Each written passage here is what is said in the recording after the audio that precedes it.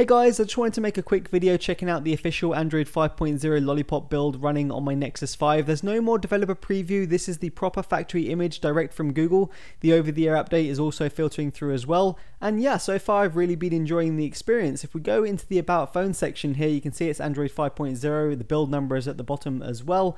And if we tap that 5.0 number, you'll see we have the Easter egg, which is a kind of bubble that turns into a lollipop that changes colors. And if you press and hold that, we get that kind of Flappy Bird Easter egg game. I guess if you're bored in a dentist office, you've got nothing else to do, you can go ahead and play this game. It's now built into Android Lollipop, so it's always going to be there, which is kind of cool.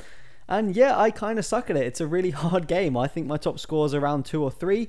But yeah, getting back to the official build here, it looks very similar, of course, to the developer preview. There's not really any changes there. But the first thing I noticed was it was quite a bit faster. Now, it is much faster in my opinion. You can just see how quickly I can navigate around the OS. The animations are still there, they're still beautiful, they're still smooth, but they're definitely quicker in my opinion. I can open apps a lot quicker than I could on the developer preview. They just seem snappier to me. And personally, I think that's a good thing. You still get that material design feel of where things are coming from and where they're going, but it allows you to move around more quickly, accessing your apps without waiting for the animations to happen. So yeah, the recents area also feels like it got a bit of a speed boost. It wasn't exactly slow before on the developer preview, but it feels like the performance has that little bit more polish, and I did notice it. It could easily switch between applications a lot quicker. Yesterday I was playing with it, I was talking to 3 or 4 different people on different applications, and I could easily switch between them. And it was just seriously fast with no lag. Now in terms of the Google apps that come bundled with the factory image, of course you have the standard stuff like the Play Store, YouTube and Chrome. You also now have Google Fit by default, but you no longer have the Gallery APK, the AOSP Gallery that's been there for quite a while. That's no longer there, I'm afraid. You can see it's not installed.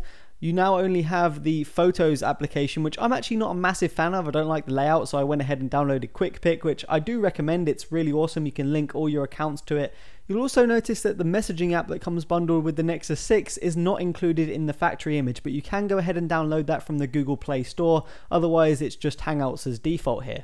It's a little bit too early to talk about battery life for the Nexus 5 on this build. I've only had it really on here for a day. What I can say is that miscellaneous bug that was plaguing the developer preview is now gone. I haven't seen that on here yet, so that's absolutely fantastic. If you haven't seen Android Lollipop before, one of the main aspects is the lock screen has now changed. You've got lock screen notifications, you can expand them, you can swipe away. One thing I did notice is there's a slightly new animation on the lock screen. I think there is anyway, I didn't notice this on the preview. The lock at the bottom of the screen lights up when you're about to unlock the device. Again, I'm not sure if that was on the developer preview, but I've only just noticed it now, so feel free to correct me if that was on the developer preview and I just didn't notice it. It comes bundled with the new Google Search app, which if you haven't noticed now hooks into third-party apps, so you can say things like play Muse Hysteria on YouTube and it will find that song and start playing it for you on YouTube, which I think is really cool. Of course the third-party application will have to support it, but it works really well. I've tested it on YouTube and I've also tested it on Twitter, which we can try right now. And we'll just try searching for something simple like football tweets on Twitter. You can see it's recognized that voice input and it's recognized it needs to open Twitter, and there you go, it's going to search for football tweets and there they are. So yeah, it does hook into third-party applications and that's going to be awesome for developers to play with. There's going to be loads of cool things with that, I'm absolutely sure on that one.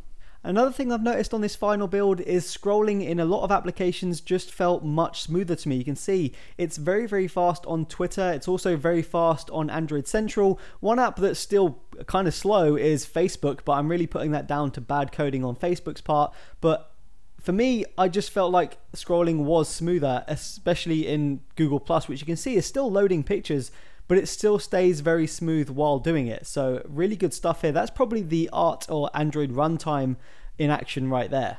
But yeah, there you go guys, that's a quick look at the factory image for Android 5.0 on the Nexus 5. I've been really impressed with it. It's very fast, very smooth. I'm really enjoying the experience. I love the material design. I just want more apps to actually support that design. And yeah, just to say again, it is noticeably faster than the previous developer preview, so that's a really good thing. Hope you guys enjoyed it. Let me know if you want to see anything else. Peace out.